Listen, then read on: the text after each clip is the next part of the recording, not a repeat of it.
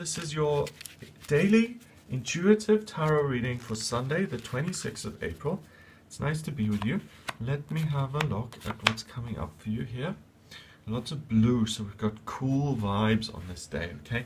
First card is the Two of Pentacles, which is about juggling things and being flexible and rolling with the punches and seeing how you can adapt and really being on your toes and keeping up to date with things and being on top of things and handling them very well. The next card is the Moon, and you can see a path here through this dark, scary valley, coyotes howling at the moon and lobsters crawling out, and this seems daunting.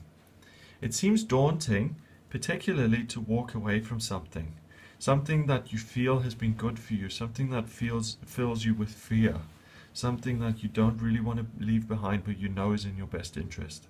And the answer is that you can handle it. You can be okay if you walk away from this thing.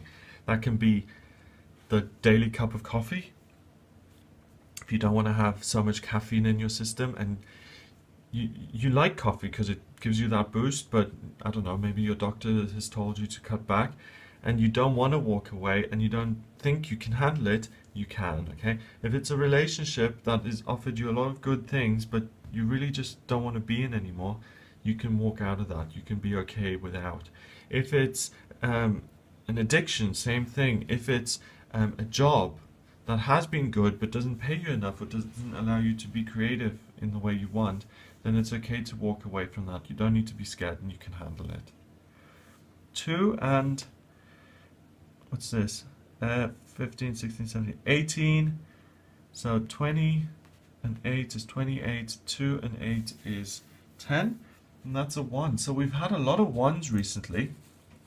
And 1s are about new beginnings, creation, and taking charge and leadership. And for the last 4 days we've had 1s. So you're really entering a new period of your life where you're much more certain of yourself. You don't really compromise as much. You don't really doubt your own judgment as much. And you're entering a period of real confidence and reliance on yourself. Now, that's great if you want to make any changes. If there are changes in your life that you've been putting off for a while, like today. This sense of security within yourself is a great time to actually tackle those things. Because, you know, sometimes it's not the actual changes that we have to make that scare us so much. It's the voice of doubt that comes up as a result of those changes that's really the most destructive thing. And that isn't with you this week.